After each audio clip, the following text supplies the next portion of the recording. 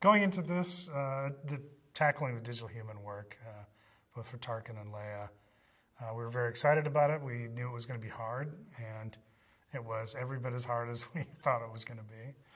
So that wasn't a surprise, but we all really enjoyed doing that. It was a lot of fun.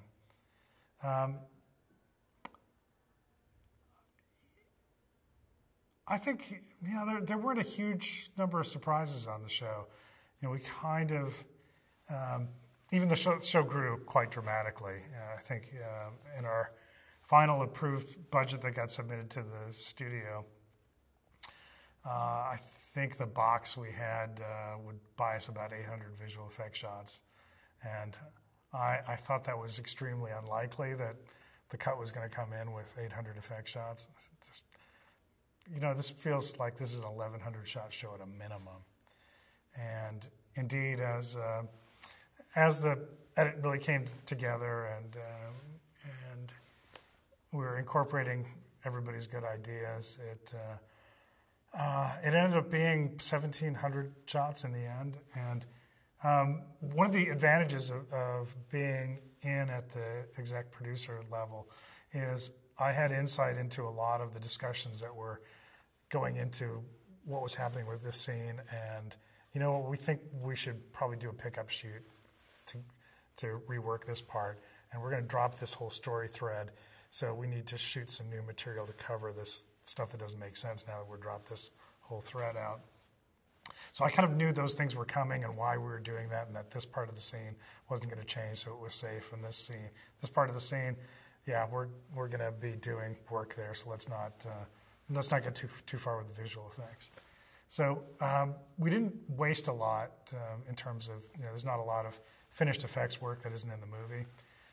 I knew enough to direct effort to the stuff that was stable, and knowing that, all right, this is all wet paint, so let's get the assets ready, but let's not do shot work yet on this part.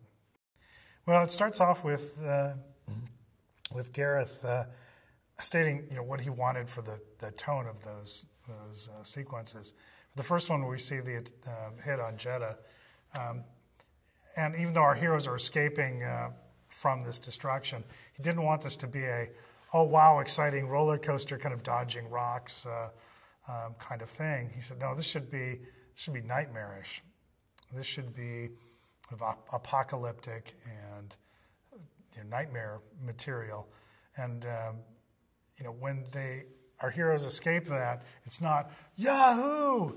It's sort of a somber moment because I destroyed a whole population there.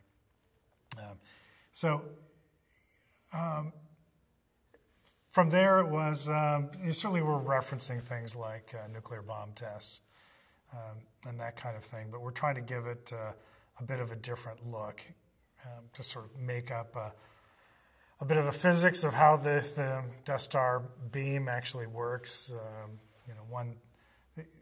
The idea I was kind of using as what was driving for me the logic of it was that at this low power, the beam penetrates down into the planet, 20, 30 miles, and so dissipates all this energy down at that kind of depth, and then there's sort of a shock wave that erupts from that sort of becomes this sort of surf wave of Earth turning over. That's spreading out, and that's what our heroes are trying to escape from.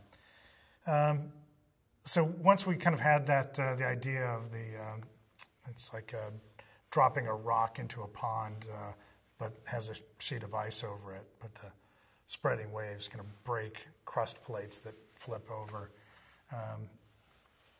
Then it was deciding how big that is. Is the wave a mile tall? How fast is it moving? How slow can we get away with to sell the scale? And designing shots. There was no shortage of good ideas on the movie. Gareth is a really smart guy, and he's very visual, and he's got really good ideas for shots. A lot of it became about running time and complexity of story, and I think the first cut of the movie was 3.5 hours. So, you know, all through post it was, what can we do to simplify, simplify, simplify? And there were some, I think, really good ideas in all parts of the movie that ultimately, you know, we would have needed more time than we had to tell. So they sort of got dropped out in an effort to streamline things. So it wasn't so much that that there were things that we couldn't do for technical or even budgetary reasons. It was more, you know, we're trying to tell a complex story and trying to fit it into the amount of time, and you know, make sure that things are always clear what's going on and who this guy is and who that guy is and why this character is doing that. So some things I thought were really cool ideas, but just couldn't fit in the movie, had to go. One of the things I love about FMX is all of the creative ideas that are being thrown out at all the different panels about technique and about production. I think it's always energizing to hear people's latest thoughts about, you know, virtual production, about lighting and rendering, about all the things that get talked about here. You always walk out of those sessions with, you know, wanting to go do something along those lines. So it's energetic, it's energizing, and it's exciting.